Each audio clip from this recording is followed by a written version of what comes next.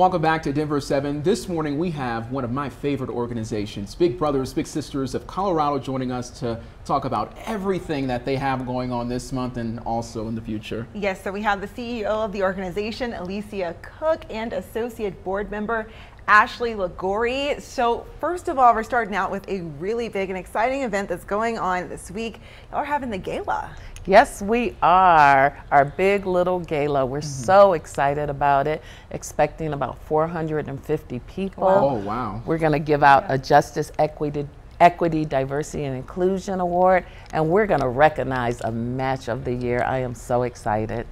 Wow. So, the reason why, we're here as mentors and bigs is it's for the children. So, Ashley, can you just talk a little bit about your experience of being a big, because it's just an experience that's so rewarding. Yeah, absolutely. It's one of my favorite experiences to share. So I've actually been involved with the organization for over 15 years. I've had the pleasure of having two littles in my life. Khadijah and Mateo started when they were in 3rd grade and 6th grade, and both of them are adults now. And we still remain connected. One is a mama herself, which has been so fun to see because they've met my 5-year-old son now, and just watching them grow and develop has been a real highlight for me.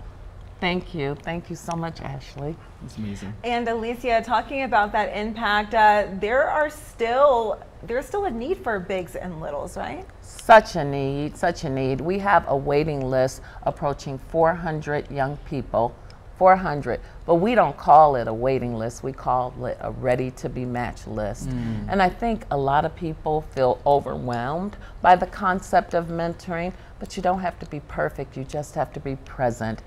18 and over, willing to spend 2 to 3 days a month, or more like 4 to 6, 7, 8 hours with a young person, and just believe in them, have fun in them. We know every kid needs a trusting adult outside of their family to help nurture them and guide them towards a successful future. Yeah, it sounds absolutely amazing. I'm still connected with my little back in Macon, and it's just that text, that makes a world of a difference. So we know the gala is basically sold out at this point, correct? It's sold out. What a blessing. But you can still donate. Yeah, you can still donate. Which is huge. But I know you all have an event coming up at Topgolf in Centennial that some folks might be able to take advantage of, maybe. Yes, get ready to tee up for kids on October 26th from 5 to 8:30 p.m.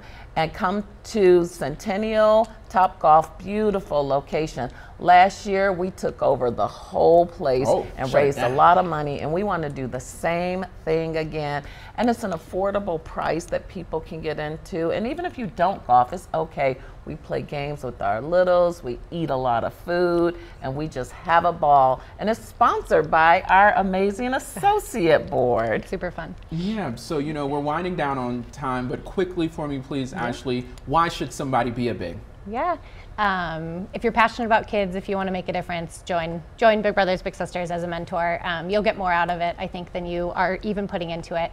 It's a great organization, great team. We also have an associate board if you're interested in leadership role, or join us at one of our events. It's a great organization to be a part of.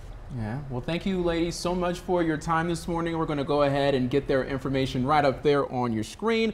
They have the website there. They also have their email address if you want to go ahead and sign up and become a mentor. And if you can't make it to the gala since it's sold out, they're always accepting donations to help out our kids. So be sure to stay with us. We're getting ready to put a bow on this morning show right after this. Thank you.